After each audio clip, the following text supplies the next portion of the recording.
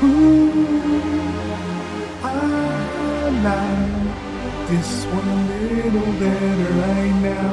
Just a little better right now. But everybody loves auto-tune. Get your auto-tune. Welcome to Learning Reaper. I'm your host, X.E.L. And today I'm going to show you how to record live with auto-tune inside of Reaper. Let's go. All right, so here we are inside of Reaper, and this theme is called Peace. I have a sample set up in here. This is from my June sample flip. If you're not a part of my Discord, I don't know what you're doing, man. You should definitely join the Discord. It's very fun. We do sample flip every single month, and you actually win prize and perks and stuff like that inside the Discord if you win. So with that being said, that is below in the description. So this is what the sample sounds like that we have inside the Discord.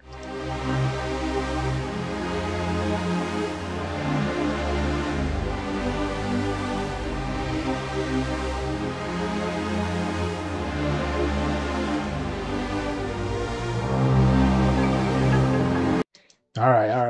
If you want to hear more, join the Discord. It is in there. You can actually go and download it for free. So definitely join the Discord. All right, so let's see if we can get everything set up. So the first thing I like to do is to add 2 tracks. Right, and the reason I'm adding these 2 tracks is one is for the mic and one is for the auto-tune. If you're just going to be doing 1 track and you're going to just use that 1 track for auto-tune, you don't need to do this method, but this is a better way of doing it to me personally, because if you want to add more tracks, you don't have to keep adding auto-tune after auto-tune after auto-tune on those tracks. It'll just automatically kind of go where you want it to go. All right. And for this, I'm actually going to be using the Shure SM7B for this. And I have an Arturia Mini Fuse that I'm using as the audio interface. If you don't have an audio interface, it may not come out the way you want it to. I highly suggest to get an audio interface so that way you can actually use those drivers from the audio interface. That'll make this run a lot smoother. Right now I'm using the FL Studio one just because I'm using OBS and I want to be able to hear the stuff inside the DAW and inside of OBS. So the latency might be a lot for me on my end, but that's perfectly fine. So let's get everything set up. So I'm gonna name these first. All right, so this one is called Auto-Tune and this one is the mic. So I'm gonna change this input right here to none for the auto-tune. I don't want anything on there. And for the mic, I'm gonna have the line in because that's the one that's for FL Studio, right? So what I'm gonna do is click here and I'm gonna add an effect. And the first one I'm gonna use is called Graillion 2. This is free, it's from Auburn Sounds. The link should be below in the description if I can remember. So this is gonna be the first one we're gonna try, and this is what it looks like. And there's another one I want to try on here that is also free, and it's called Mautopitch. And this is from Melda Productions, and this is also a free download. And this is what this one looks like. So I know that this sample is in the key of C minor, so I'm going to change both of these to the key of C minor. So for this one, I'm going to go to minor, and then go to C, and it'll take out those notes that are not in that scale. And for here, I'm going to go up here where it says default. I'm going to hit this drop down. And we're gonna go down to C minor, which is right here. And for this one, I'm gonna turn off this format because I don't want it to keep my format. I want it to be weird. I'm gonna turn off this Integra. And I guess this is like the integrity of the actual sound. I'm gonna turn down the smoothness. I'm gonna go really fast so that it'll do the autocorrect really fast for it. And the correction amount is gonna be full. And I'm gonna turn up the volume for this as well, to be at that 0 dB for this. And I have it 100% wet as well. So this one is actually set up. This one, I'm not gonna change any of the defaults on here. I can take off the format, but I'll probably just leave it on there for now. So let's start with the Graillion 2. So I'm gonna mute this one. And I'm gonna hit on this track and it's auto armed, so you should be able to hear me on the mic. Check, yeah. So now I have this going to the mic, but the auto tune is not on this track.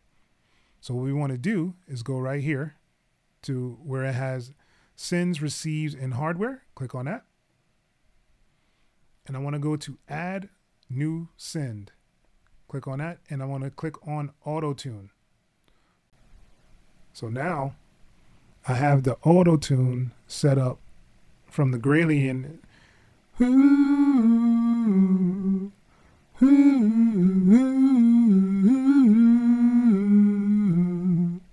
Right? So now I have that set up on this track. So what I want to do is go back in here, and I'm going to add a reverb. So now it gives me a better sound, I could say. And I'm going to add a delay. Turn this down. So now when I sing, you can hear the auto tune. All right, so this is probably the best way to get the auto tune straight into the mic, right? I'm just gonna do a test run so you guys can kind of hear what it sounds like with the Graillion just going. So let's go. Yeah, I don't know why people like auto-tune. Sometimes I don't know why. Oh, why? I'ma go all on this track. You can't hold me back. All I know this is auto-tuned.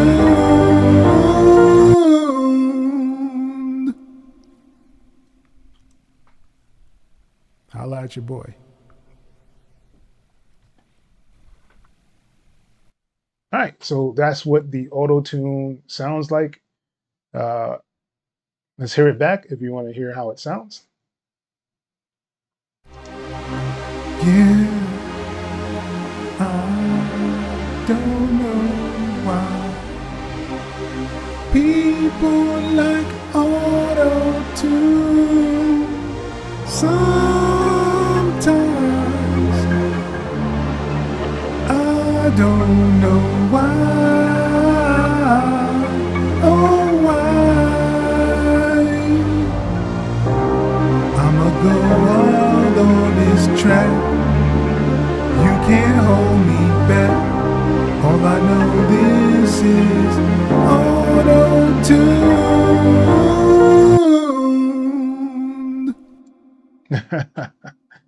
Oh man, auto-tune, man.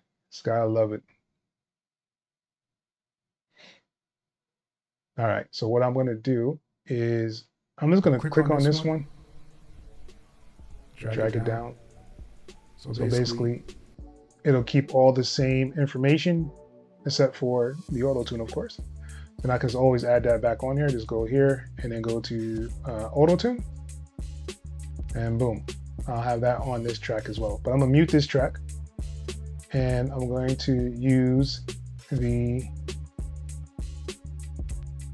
Mautopitch, and take off the Graillion. So now this one is the one that is going to be tuning the vocals. So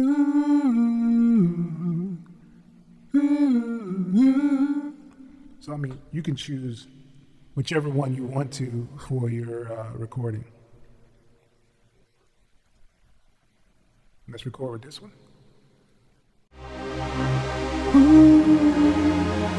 I like this one a little better right now. Just a little better right now. But everybody loves auto-tune. Get your auto-tune. Believe me, you want this on your vocals, so you don't sound off key.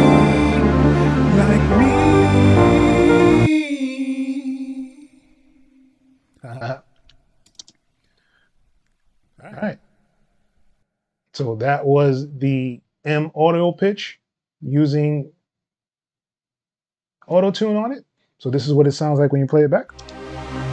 Ooh, I like this one a little better right now. Just a little better right now. But everybody loves auto-tune. Get your auto-tune. Believe me, you want this on your vocals, so you don't sound off key like me.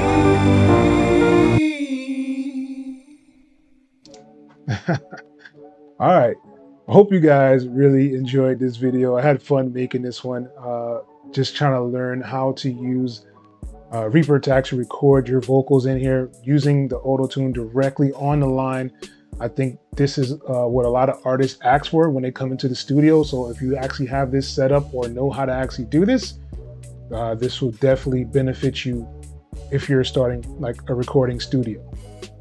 So with that being said, that's pretty much the end of this video. I hope you guys really enjoyed it. If you have like any questions, comments, please leave them below in the comment section and I will get back to you on them as soon as I see them on there.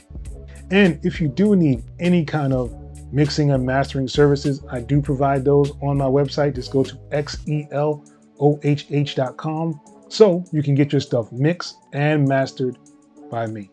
So with that being said, that's the end of this video. And like I said, I really do hope you guys enjoyed it. But once again, thank you for watching Learning Reaper. Till next time, people. Peace. Hey, you. Yes, you. YouTube wants you to watch this video next, man. Go ahead and click it. I'll wait. Nah, I'm just playing. I'm not going to keep waiting here. All right. I will see you in the next video, though. Peace.